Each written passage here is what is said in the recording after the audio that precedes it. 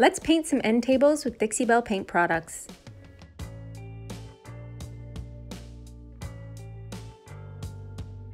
First things first, let's clean our products with Dixie Belle's White Lightning, then assess to make sure there's no chipping or veneer issues and repair with Dixie Belle's Mud if needed.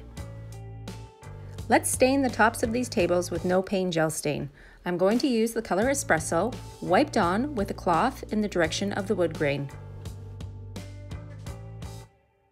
No Pain Gel Stain does not require any sanding before application. Just clean your surface well with White Lightning. When you wipe it on in the direction of the wood grain, stay smooth and even from one end to the other.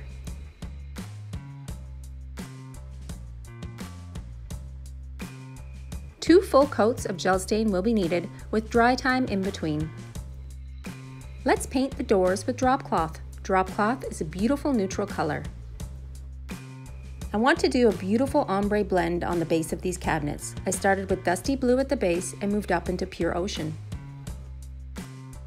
I use separate brushes for each color, laying the colors down on the piece. Once they've dried, I do a second coat and ombre the colors together using my spray misting bottle filled with water. Let's add some definition to the cupboard doors. I'm going to use a color called Mud Puddle on the inset part of the panel, blended into the drop cloth using my spray misting bottle. Let's create some stripes. I used Holy Guacamole on the taped off surface on the front of each drawer.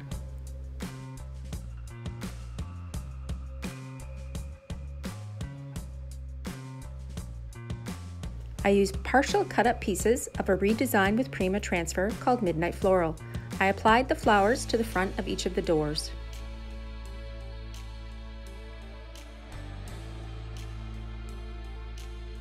On the sides of each of the cupboard, I used blue painter's tape to lay down some stripes. I used my warm gold gilding wax. I mixed it with a little bit of Big Mama's butter to soften the wax and fade the stripes down the piece.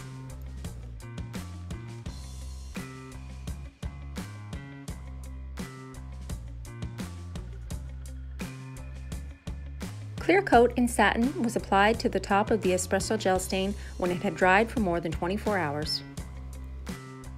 To add a little bit of age to the front of the cupboard doors, I used my Easy Peasy spray wax. I applied it and then used my Dixie's Dirt and Earth with a small brush, blended in together and wiped back to show definition.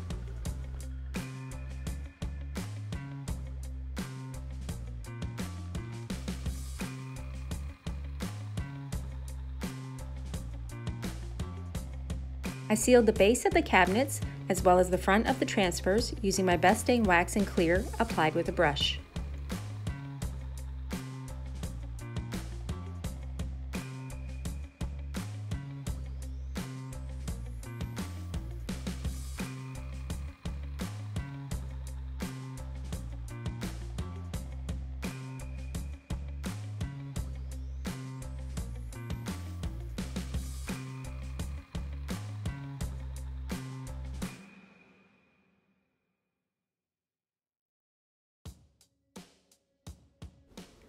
All the products used in this video today can be purchased in the description below.